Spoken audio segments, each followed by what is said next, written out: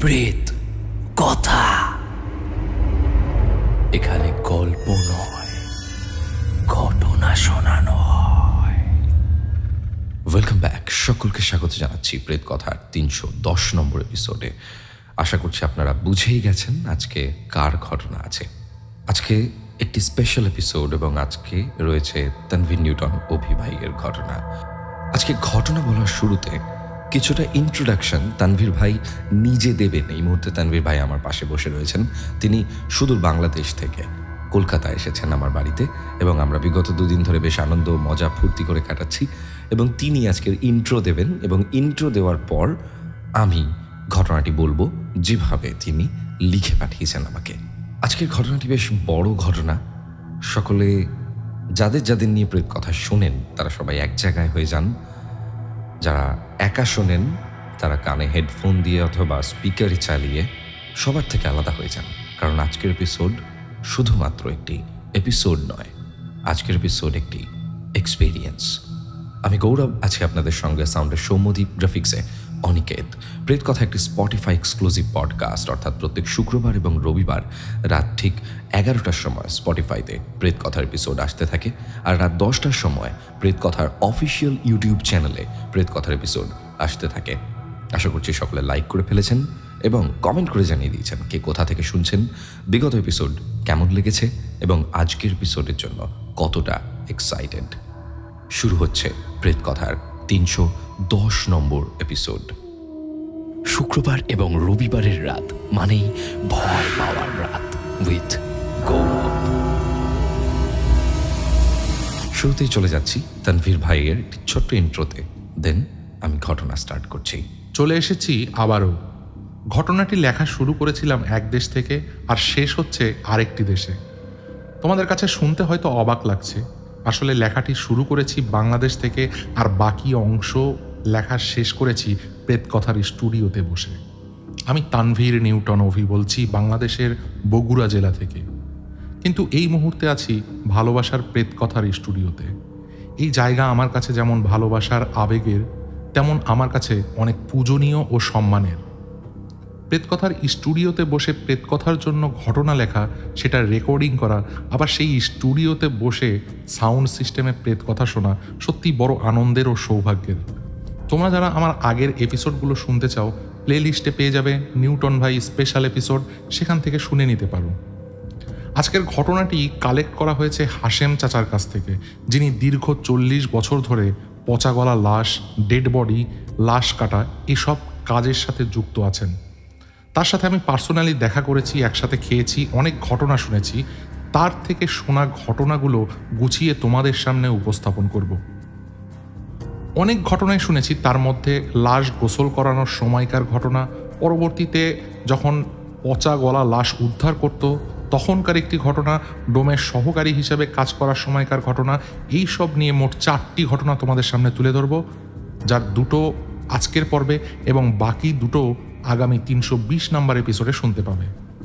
এর মাঝে ছোট্ট একটা ডিসক্লেইমার দিয়ে রাখি, ঘটনাটা একটু ক্রিপি, সামান্য প্রাপ্তবয়স্ক কথা রয়েছে, আর উপস্থাপনার সুবাদে তার থেকে শোনা ঘটনাগুলো হুবহু তুলে ধরছে গৌরবদা। তো চলো শুরু করা যাক। আমি হাসেম, বাংলাদেশের উত্তরবঙ্গের একটি জেলা শহরে আমি বসবাস করি। বর্তমানে এখনো সম্পৃক্ত রয়েছে এসব কাজ নিয়ে। মূলত জীবনের শুরুর দিকে লাশ ধোয়ানোর কাজ করতাম, মানুষের মৃত্যুর পর তাদের গোসল করানোর কাজ আর কি। প্রথম থেকে একটু ভয় ভয় করত, কিন্তু ধীরে ধীরে সাহস বেড়ে যায়। এই কাজ করার জন্য অনেকেই যেমন সম্মান করত, ভালোবাসত, তেমন ভালো টাকা পয়সাও পেতাম। মানুষের মৃত্যুর পর কত মানুষকে এই হাতে গোসল করিয়েছি তার কোনো হিসেব নেই। মৃত্যুর পর মানুষের শরীর কতটা শক্ত হয়ে যায় সেটা দেখেছি। একটা সময় এই গোসল করানোর ব্যাপারটা খুব স্বাভাবিক মনে হতো, তবে আত্মহত্যায় মৃত ব্যক্তিদের লাশগুলো একটু ভিন্ন রকম। ঠিক তেমনই কোনো এক বিকালে পাশের গ্রাম থেকে বাড়িতে খবর এলো একটি লাশ গোসল করাতে হবে, তাকে আজ রাতেই কবর দেওয়া হবে। যথারীতি রওনা হলাম সাইকেল নিয়ে। সেই মৃত ব্যক্তির বাড়িতে পৌঁছতে পৌঁছতে সন্ধ্যা হয়ে গেল। গ্রামে তখনও ইলেকট্রিসিটি আসেনি। বাড়িতে তখন কান্নার মাতম চলছে। গলায় দড়ি দিয়ে আত্মহত্যা করেছে। বয়স খুব জোর 20 বছর হবে। আমিও তাকে চিনতাম। যথেষ্ট সুন্দর ছিল যুবকটি। প্রেমে প্রত্যাখ্যাত হওয়ার পর গলায় দড়ি দিয়েছে। এমন কেসগুলিতে সাধারণত পুলিশ ডাকা হয়, কিন্তু তার পরিবার চাইছিল না বলে তড়িঘড়ি কবর দেওয়ার সিদ্ধান্ত নেওয়া হয়। সকালে ঘুমাচ্ছিল ভেবে কেউ তাকে ডাকেনি। 12টা নাগাদ দরজা ধাক্কা দিয়ে যখন কোনো সারা শব্দ পাওয়া যাচ্ছিল না, তখন দরজা ভেঙে তাকে সিলিংয়ের সাথে ঝুলে থাকতে দেখা যায়। তার মায়ের শাড়িতে পেঁচে সে আত্মহত্যা করেছে। এখন উঠানে সাদা কাপড়ে ঢেকে রাখা হয়েছে তাকে। লাশটি দেখে আমি নিজেও একটু চমকে গেছি। জিহ্বাটা বের হয়ে আছে। দাঁত দিয়ে জিহ্বার অনেকটা অংশ কেটে গেছে, আর চোখ উল্টে আছে। চোখের পাতা খোলা। এমনভাবে চোখটা উল্টে রয়েছে, মনে হচ্ছে যেন লাশটি আমাকেই দেখছে। লাশ ধোয়ানোর জন্য চারিদিকে কাপড় দিয়ে ঘিরে রাখা হয়েছে। 2টো হ্যারিকেন দেওয়া হলো ধোয়াবার জন্য। লাশের চোখ দুটি হ্যারিকেনের আলোয় যেন জ্বলজ্বল করছে। ধোয়াবার সময় বারবার মনে হচ্ছিল যেন লাশটি আমাকে কিছু বলতে চায়। এত বছর ধরে লাশ ধোয়ানোর কাজ করছি, কখনো এমন অনুভূতি হয়নি। লাশের যেদিকেই যাচ্ছি মনে হচ্ছে যেন লাশটি আমার দিকেই তাকিয়ে আছে। কোনোভাবেই তার চোখ বন্ধ করাতে পারছি না। সাধারণত মানুষ সাধারণভাবে মৃত্যুবরণ করলে তার চোখ খোলা থাকলে তার বাড়ির লোকজন সাথে সাথে সেই চোখ বুজে দেয়, অথবা হসপিটালের ডাক্তার চোখ বুজে দেন। কিন্তু যদি অনেক সময় পার হলেও চোখ বুজিয়ে না দেওয়া হয়, তবে সেই চোখ বুজিয়ে দেওয়া মুশকিল হয়ে যায়। এই প্রথমবার লাশ ধোয়ানোর সময় প্রচণ্ড অস্বস্তি হচ্ছে। মাঝে মাঝে ফিল হচ্ছে যেন লাশটি আমাকে ধোয়াতে সাহায্য করছে। জীবিত মানুষকে গোসল করিয়ে দিলে যেমন অনুভব হয়, কিছুটা তেমন। যখন হাত ধোয়াচ্ছিলাম তখন ফিল করতে পারলাম লাশটি যেন তার হাত দিয়ে আমার হাত চেপে ধরেছে। ভাবলাম অন্ধকারে হয়তো আমার কোনো ভুল হচ্ছে, কিন্তু অপর হাত যখন ধোয়াতে গেলাম তখনও একই ব্যাপার। আমার কাছে কোনো মতেই মনে হচ্ছিল না এটি একটি মৃত মানুষ। হ্যারিকেনের আলোটা একটু বাড়িয়ে দিয়ে গোসলের কাজ শেষ করলাম। গোসল করানোর পর যখন কাফনের কাপড় পরাতে গেলাম, হ্যারিকেনের আলোতে দেখলাম লাশটির মুখে মৃদু হাসি। গোসলের আগে যে ভয়ার্ত আর কষ্টে জর্জরিত ভাব মুখে ছিল সেটি আর নেই। মোটামুটি রাত 8টার দিকে তাকে কবর দেওয়া হয়। এবার আমার ফেরার পালা। কিন্তু বিপত্তিটা ঘটে তখনই। চারিদিক ঘুটঘুটে অন্ধকার। সাইকেল নিয়ে আমি রওনা হই। আমাকে সেই কবরের পাশ দিয়েই বাড়ি ফিরতে হবে। যখন সেই কবরটার পাশ দিয়ে যাচ্ছিলাম হঠাৎ মনে হলো সাইকেলের পিছনের সিটে কেউ যেন লাফ দিয়ে বসলো। সাধারণত সাইকেলের পিছনে কেউ বসলে সহজেই জানা যায়, আর সাইকেলের পেডলে আরো জোর দিতে হয়। আমি পিছনে ঘাড় ঘুরিয়ে কাউকে দেখতে পেলাম না, কিন্তু আমার কাছে সাইকেলটা খুব বেশি ভারী মনে হচ্ছিল। 3-4 জন সাইকেলে উঠলে যেমনটা জোর দিতে হয়, কিছুটা তেমন জোর দিতে হচ্ছিল আমাকে। ভাবলাম সাইকেলের চাকা চেইনে কোনো সমস্যার কারণে হয়তো এটা হতে পারে। সাইকেল থেকে নামলাম, নেমে সবকিছু চেক করলাম। কোনো সমস্যা নাই। কিন্তু যখনই আবার সাইকেলের উপর উঠছি মনে হচ্ছে কেউ যেন আবারও লাফ দিয়ে আমার সাইকেলের পিছনে বসছে, সাথে সাইকেলের ওজন বেড়ে যাচ্ছে। আমি কোনো পাত্তা না দিয়ে এবার সাইকেলে জোর লাগিয়ে পেডেল করতে থাকি। পুরো শরীর ঘেমে ভিজে গেছি, মাথা দিয়ে টপ টপ করে ঘাম ঝরছে, আর তার মধ্যে শিরদাঁড়া বেয়ে যেন ঠান্ডা স্রোত বয়ে চলেছে। হঠাৎ একটা ডাক শুনতে পেলাম, কাকা আপনার কি বেশি কষ্ট হচ্ছে? মুহূর্তে ধরপড়িয়ে উঠি। বুকের মধ্যে যেন হুট করে একটা বাজ পড়ার মতো মনে হয়। আমি সাইকেল নিয়ে পড়ে যাই। চারিদিকে শুধু অন্ধকার। হালকা চাঁদের আলোয় দেখতে পাই সেই লাশটি চোখগুলি সেই রকমই উল্টে আছে, মুখে সেই কষ্ট যন্ত্রণার তীব্র ছাপ। আমার থেকে 10 হাত দূরেই দাঁড়িয়ে, পরনে সেই সাদা ধবধবে কাফনের কাপড়। আমি হকচকিয়ে উঠে কোনো দিকে আর না তাকিয়ে আবার সাইকেলে উঠে পড়ি। প্রাণপণে সাইকেলে পেডেল চালাতে থাকি। একটু পর আমার সাইকেলের পিছনে আবার সে লাফিয়ে ওঠা স্পষ্ট বুঝতে পারি। আমি আর পিছনে তাকাই না, সরাসরি সামনের দিকে প্রাণপণে সাইকেল চালাতে থাকি। আবারও সেই কণ্ঠ, কাকা আস্তে চালান, আমার ভয় করছে। ও কাকা আস্তে চালান, ঝাঁকুনিতে খুব কষ্ট হচ্ছে। আমি প্রাণপণে সাইকেল চালিয়ে যাচ্ছি, কিন্তু সাইকেল যেন এগোতেই চাইছে না। সেই সাইকেল যেন শূন্যে ভাসছে, কিন্তু সামনের দিকে এগোচ্ছে না। রাস্তাটা পুরো অপরিচিত লাগছে, অথচ যেভাবে আমি সাইকেল চালাচ্ছি এতক্ষণে তো আমি বাড়ি পৌঁছে গেছি। আমার তো বাড়ি পৌঁছে যাবার কথা। আবারও সেই কণ্ঠ, কাকা এমনিতেই ঝুলে থেকে আমার অনেক কষ্ট হয়েছে, একটু আস্তে চালান কাকা। আমি পুরো শরীর অসাড় হয়ে মাটিতে পড়ে যাই। যত সুরা দোয়া আমার জানা আছে একে একে পড়তে থাকি। আমাকে কেউ একজন এসে বলে, আরে হাসেম চাচা এখনো কবরের কাছে আছেন যে, এখনো বাড়ি যাননি কেন? আমার স্বস্তি যেন ফিরে আসে। কবরস্থানের পাশ দিয়ে সেই রাস্তাতেই আমি আছি। এত সাইকেল চালিয়েও আমি সামান্য পথটুকু অতিক্রম করতে পারিনি। আমি স্বাভাবিকভাবেই বাড়িতে ফিরে আসি।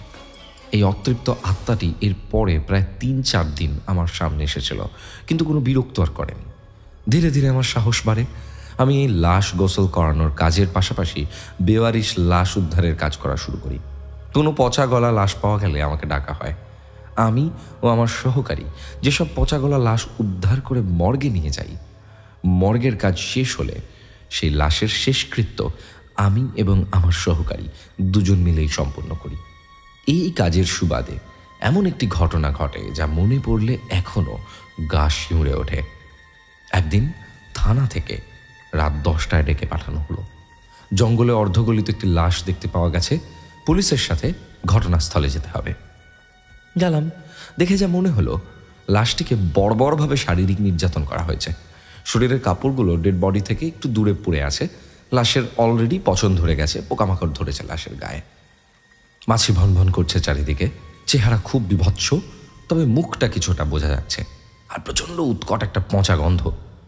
আমাদের লাশটি সেখান থেকে মর্গে নিয়ে যাবার অর্ডার দেওয়া হয়। আমি ও আমার সহকারী লাশটি যখন ভ্যানে করে নিয়ে যাচ্ছিলাম তখন ওই রাত 12টার কাছাকাছি হবে। গন্ধে পেট থেকে সবকিছু বেরিয়ে আসতে চাইছিল, এত নোংরা গন্ধ। লাশটি পলিথিন কাগজ এবং বাঁশের চাটাই দিয়ে মোড়ানো। মর্গের সংশ্লিষ্ট লোকেদের কাছে লাশটি পৌঁছে দিয়ে বাড়ি ফিরি রাত 3টের সময়। স্নান করে শুয়ে পড়ি, কিন্তু ঘুম যেন কিছুতেই আসছে না। সেই লাশটির কথাই বারবার মনে হচ্ছে। আমার মেয়ের বয়সী হবে, 17-18 বছর হবে হয়তো। স্বপ্নে দেখলাম আমি সাইকেল চালিয়ে এক রাস্তা দিয়ে যাচ্ছি, আমার পরিচিত রাস্তা, নাটোর বগুড়া মহাসড়ক। এই রাস্তা দিয়ে অনেক যাতায়াত করি আমি। কিছু দূর যাবার পর রাস্তার পাশ দিয়ে একটি মাটির সরু রাস্তা নেমে গেছে। সেখানে একটি পুকুর, পুকুরের পাশে একটি বাড়ি, জানালার পাশে প্রদীপের আলো জ্বলছে। এই ছিল স্বপ্ন। ঘুম থেকে একটু দেরিতেই উঠি। পরদিন আমার মেয়েকে কাছে ডেকে বোঝাচ্ছিলাম অনেক কিছু, যে কারোর সাথে মিশতে না, যারা খারাপ তাদের সঙ্গে মিশতে না, তাদের সাথে ঘুরতে না। এমন সময় পরদিন আবার থানা থেকে ডাক এলো। উদ্ধার করা সেই মেয়েটিকে দাফন করতে হবে। যথারীতি তাকে বেওয়ারিশ লাশ হিসেবে কবর দেওয়া হয়। কিন্তু সেই স্বপ্নটা এরপর থেকে প্রতি রাতে আমি দেখতে শুরু করি। মহাসড়কের রাস্তার পাশ দিয়ে একটি মাটির রাস্তা নেমে গেছে। একটু গেলে একটা পুকুর পাড়, আর তার পাশেই একটা বাড়ি, প্রদীপের আলো জ্বলছে। স্বপ্নটির কোনো ব্যাখ্যা আমি খুঁজে পাইনি। এভাবে প্রায় মাসখানেক কাটল। আমার নিজের মেয়ে সোনিয়ার মধ্যে অদ্ভুত অদ্ভুত কিছু পরিবর্তনের কথা শুনলাম। মেয়ের বয়স যেহেতু 17-এর মতো, ছোটবেলার মতো ততটা কাছেও আসে না এখন আর। সোনিয়া নাকি একা একা অদৃশ্য কারোর সঙ্গে কথা বলে। কেউ সামনে গেলে অদৃশ্য জন নাকি চুপ হয়ে যায়। সোনিয়া অদৃশ্য কারোর সঙ্গে ঝগড়াও করে। কোনো কোনো সময় একেবারে খাবার খায় না, আবার যখন খাওয়ার ইচ্ছে হয় অতিরিক্ত বেশি খায়। ঝাড়ফুঁক করি, কোনো কাজে আসে না। ধীরে ধীরে মেয়েটা আমাদের ঠিকমতো চিনতেও পারে না। মেয়ে আমার, কিন্তু তার ভিতরে বাস করে যেন অন্য কোনো সত্তা। তার বাবা মা আমরা নাকি অন্য কেউ। তাদের কাছে দিয়ে আসার কথা বলে ওর বাবা মা নাকি আমরা নই।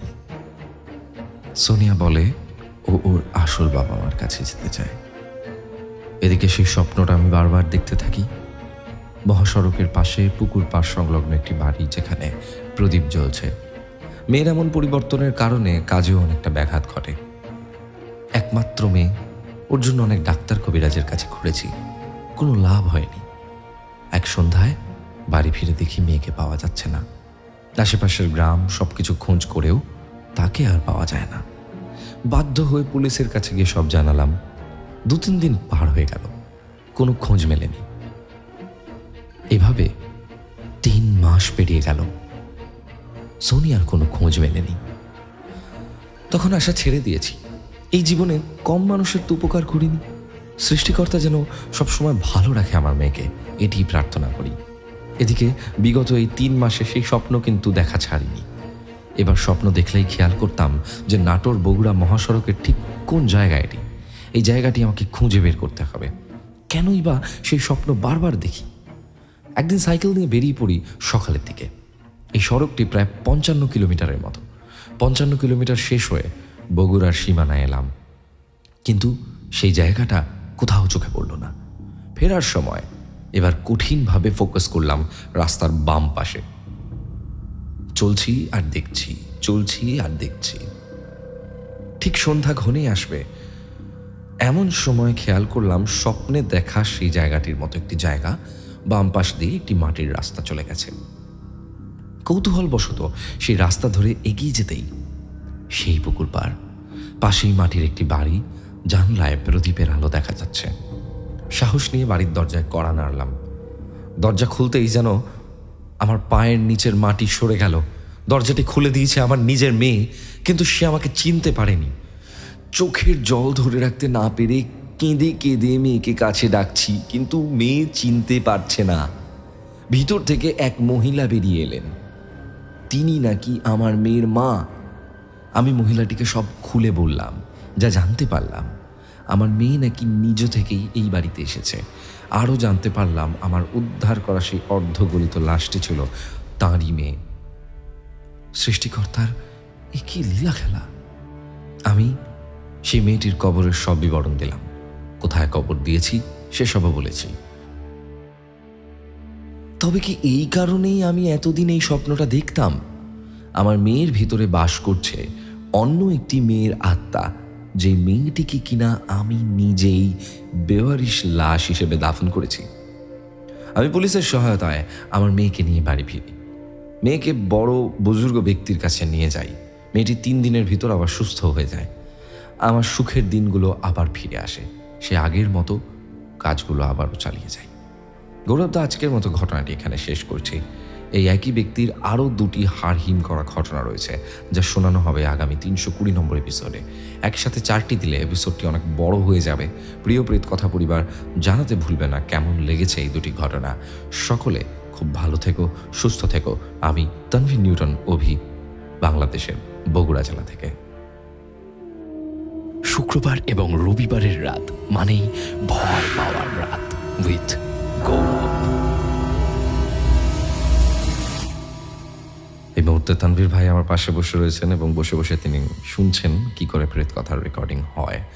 এবং আপনাদের সকলের আশীর্বাদে, আপনাদের সকলের দোয়াতে তানভীর ভাইয়ের শরীর স্বাস্থ্য কিন্তু এখন ঠিক আছে। আমি বলবো তানভীর ভাই প্রায় 70% রিকভার করে গেছে। হয়তো আর মাস 3 বাদে তানভীর ভাই পুরোপুরিভাবে একদম সাধারণভাবে হাঁটতে চলতে পারবেন। এই সময়ও তিনি একাই হাঁটতে চলতে পারছেন। বাংলাদেশ থেকে আমাদের বাড়িতে এখানে চলে এসেছেন এত দূর ট্রাভেল করে। বুঝতেই পারছেন আমার শরীর ঠিকই আছে, কিন্তু তাও মাঝে মাঝে একটু শারীরিক অসুস্থতা থাকে। তো খুব তাড়াতাড়ি সেটি রিকভার করে যাবে। আপনাদের সকলের আশীর্বাদ, আপনাদের সকলের দোয়া প্রচণ্ডভাবে কাজে লাগবে আশা করি তানভীর ভাইয়ের জন্য, ঠিক যেভাবে আপনারা তানভীর ভাইয়ের জন্য সব সময় আশীর্বাদ করে গেছেন এইভাবেই তানভীর ভাইয়ের জন্য ভবিষ্যতেও কিন্তু আশীর্বাদ করতে থাকবেন। এবং তানভীর ভাইয়ের যে চ্যানেল নিউটন লাইট, সেই চ্যানেলটিকেও আপনারা সাবস্ক্রাইব করতে ভুলবেন না। সেই চ্যানেলের লিঙ্ক আমি দিয়ে দিচ্ছি ডেসক্রিপশন সেকশনে। এবং তানভীর ভাইকে আমি খুব ইনসিস্ট করছি একটি বই লেখার জন্য অথবা একটি সিরিজ লেখার জন্য বা বড় কিছু লেখার জন্য, যেহেতু তানভীর ভাইয়ের লেখার হাত খুব ভালো এবং তানভীর ভাই কিন্তু আমার বাড়িতে বসে খুব ডেডিকেশনের সাথে পুরো লেখাটি লিখেছেন। এবং আমি তাই জন্য তানভীর ভাইকে খুব ইনসিস্ট করছি, তুমি বই লেখো, তাহলে প্রেতকথার সবাই কিন্তু কিনবে সেই বই, পড়বে। অথবা তুমি সিরিজ লেখো প্রেতকথার সকলে বা আরও অন্যান্য যে অডিয়েন্স আছে তারাও কিন্তু শুনবে তোমার লেখা। তানভীর ভাই প্রত্যেকবার আমাদের জন্য অসাধারণ ঘটনা উপহার নিয়ে আসেন এবং এবারও কিন্তু আমরা একটা অসাধারণ ঘটনা পেয়েছি। এবার আরও মজা হলো যে আরও দুটো ঘটনা আছে, যেই দুটো ঘটনা আমরা শুনতে পাবো পরের এখন থেকে আরও ঠিক 10টা এপিসোড পরে আর কি। তো এই অপেক্ষাটা আশা করছি সকলের খুব ভালো লাগবে। আমি চলে যাব কিছুটা শাউট আউট পর্বে যাওয়ার আগে একবার মনে করি দিই আমাদের ঘটনা পাঠানোর জন্য কি করতে হবে। ঘটনা পাঠানোর জন্য মেইল করুন pretkotha@gmail.com অথবা প্রেতকথার ফেসবুক পেজ ইনবক্সে লিখে পাঠিয়ে দিন ঘটনা। সমস্ত লিঙ্ক দেওয়া রয়েছে ডেসক্রিপশন সেকশনে। মাথায় রাখতে হবে যে এমন কোনো ঘটনা পাঠাবেন না যে ঘটনা আগে কোনো ইউটিউব চ্যানেল অথবা রেডিও স্টেশন অথবা কোনো টিভিতে বা কোনো কমার্শিয়াল জায়গায় শোনানো হয়েছে বা দেখানো হয়েছে। কারণ মাথায় রাখবেন প্রেতকথা কিন্তু এক্সক্লুসিভ ঘটনা চায়, অর্থাৎ এমন ঘটনা আপনার জীবনে ঘটে যাওয়া কোনো সেরা ঘটনা অথবা আপনার শোনা কোনো সেরা ঘটনা যা আগে অন্য কোথাও প্রচার হয়নি, সেই ঘটনাই আমাদেরকে পাঠাবেন। এবং বড় ঘটনা পাঠালে বেশি ভালো হয়, বড় ঘটনা পড়তেও বেশি ভালো লাগে, বড় ঘটনা শুনতেও অনেক বেশি ভালো লাগে। হচ্ছিল আজকের স্পেশাল এপিসোড, আপনারা শুনছেন আজকের স্পেশাল এপিসোড 310 নম্বর এপিসোড। আমি চলে যাব আজকের আমাদের শাউট আউট পর্বে। লিখেছেন জয়শ্রী মজুমদার, দাদা সরি তোমার ভিডিও একটু কপি করলাম আমার চ্যানেলে, কিছু মনে করো না। আমি ন্যাচারালি আমার অন্যান্য যে কন্টেন্ট আছে সেই জায়গায় আমি কখনো কপিরাইট ক্লেম করি না, কিচ্ছু করি না। কিন্তু প্রেতকথার ঘটনা যদি আপনারা এরকমভাবে কপি করে আপলোড করেন বা কেউ যদি প্রেতকথার ঘটনাকে পাইরেসি করে, তাহলে কিন্তু হতে পারে কোনো লিগ্যাল স্টেপও পরবর্তীকালে নেওয়া হতে পারে। সো প্রেতকথার ঘটনাকে পাইরেসি করা থেকে বন্ধ থাকুন, কারণ যারা ঘটনা লিখে পাঠান তারা কিন্তু অনেক জায়গা থেকে কষ্ট করে কালেক্ট করে সেই ঘটনাগুলি পাঠান এবং আমাদের ওই প্রোডাকশন করতে কিন্তু অনেক কষ্ট হয়। সো এই যে কষ্ট, এই যে খাটনি এই কাজটার পিছনে আমাদের, এই যে কনসিস্টেন্সি বিগত 3 বছর ধরে প্রত্যেক শুক্রবার এবং রবিবার আমরা যে সময় সাথে সাথে প্রেতকথা আপলোড করে এসেছি, এই খাটনির দামটা কিন্তু দেবেন। এ ধরনের পাইরেসি থেকে নিজেরাও মুক্ত থাকবেন এবং অন্যদেরকে মুক্ত করবেন। এই ধরনের পাইরেসি একদম করবেন না। পাইরেসি কিন্তু একটি দণ্ডনীয় অপরাধ আমাদের ভারতবর্ষে। আমাদের মধ্যে রয়েছেন স্বপ্নিল ইসলাম, কতবার ঘটনা মেইল করলাম কিন্তু কোনো রেসপন্স নাই। স্বপ্নিল, নিশ্চয়ই দেখা হবে ঘটনা, হয়তো এখনও পর্যন্ত ঘটনা দেখা হয়নি অথবা ঘটনা খুব ছোট ছিল সেই কারণে ঘটনা সিলেক্ট হয়নি, যে কোনো একটা হতে পারে স্বপ্নিল। কিন্তু তুমি একটু বড় ঘটনা পাঠাও অথবা একটু অপেক্ষা করো, আমাদের টিম যদি ঘটনা সিলেক্ট করে তাহলে অবশ্যই মেলের রিপ্লাইয়ে তুমি কিন্তু জানতে পারবে। অনুশ্রী বর্মন লিখেছেন প্রথম ঘটনাটি শুনে আমার খুব ভয় লেগেছিল। আমাদের মধ্যে রয়েছেন লিজা দত্ত, কখন আসবে 310 নম্বর এপিসোড, খুব এক্সাইটেড, এসে গেছে আজকে অবশেষে। নীলাদ্রি শেখর চক্রবর্তী লিখেছেন শ্যামবাজার থেকে শুনছি গৌরব, আচ্ছা শ্যামবাজার থেকে শুনছি গৌরব। হাই নীলাদ্রি, খুব কাছেই থাকো, আমিও কলকাতাতেই থাকি। কলকাতায় উত্তর কলকাতা হোক দক্ষিণ কলকাতা হোক আমার তো খুব কাছেই মনে হয় আর কি। আমাদের মধ্যে রয়েছে অরিত্রিকা পান্ডে, গৌরবদা আবার আরেকটি বেশ ইউনিক ঘটনা শুনে প্রাণ জুড়িয়ে গেল। আমাদের মধ্যে রয়েছেন অনিশা ঘোষ, প্রথম ঘটনাটি সত্যি প্যাথেটিক ছিল, লাভ ইউ প্রেতকথা। আমাদের মধ্যে রয়েছেন পিঙ্কি সরকার, আমি গঙ্গারামপুর থেকে বলছি, আপনার গলায় ঘটনা শুনতে দারুণ লাগে, ধন্যবাদ দাদা, আপনি ভালো থাকবেন। আমাদের মধ্যে রয়েছেন গঙ্গা দেবনাথ, দাদা তোমার খুব বড় ভক্ত আমি, রাতে তোমার এপিসোড না শুনলে আমার ঘুম আসে না, আমার নামটা পড়ে শুনিও, অনেক দিন ধরে শুনছি, খুব ভালো লাগে। 300 নম্বর এপিসোডটা দারুণ ছিল, সব এপিসোডই ভালো কিন্তু ওটা একটু বেশি ইন্টারেস্টিং ছিল। আমাদের মধ্যে রয়েছেন শুভজিৎ অধিকারী, আমাদের মধ্যে রয়েছেন বিপ্লব, আমাদের মধ্যে রয়েছেন রাহুল সরকার, কুইন শিল্পা, আমাদের মধ্যে রয়েছেন অনিকেত মৌলিক, এনারা তো প্রত্যেক দিনই মোটামুটি থাকেন। আমাদের মধ্যে রয়েছেন শিবাজি দাস, বাইরে ঝিরিঝিরি বৃষ্টি হচ্ছে, অন্ধকার ঘরে কানে হেডফোন হাতে ফোন নিয়ে রেডি হয়েছিলাম প্রেতকথা। তৃষা হালদার, পৃথিষা ঘোষ, আমাদের মধ্যে রয়েছেন সুস্মিতা সোম, এছাড়াও রয়েছেন আরও অনেকে। আজকের মতো এপিসোড এখানে শেষ করছি, আবার দেখা হচ্ছে রবিবার। ততক্ষণের জন্য প্রত্যেকে খুব ভালো থাকবেন, সুস্থ থাকবেন। প্রেতকথার এপিসোড প্রত্যেক শুক্রবার এবং রবিবার রাত ঠিক 10টার সময় এবং রাত 11টার সময় স্পটিফাইতে চলে আসে, রাত 10টায় ইউটিউবে এবং রাত 11টায় স্পটিফাইতে। ততক্ষণের জন্য আমি চললাম, আশা করছি আজকের এপিসোড খুব ভালো লেগেছে। এখানে গল্প নয়, ঘটনা শোনানো হয়।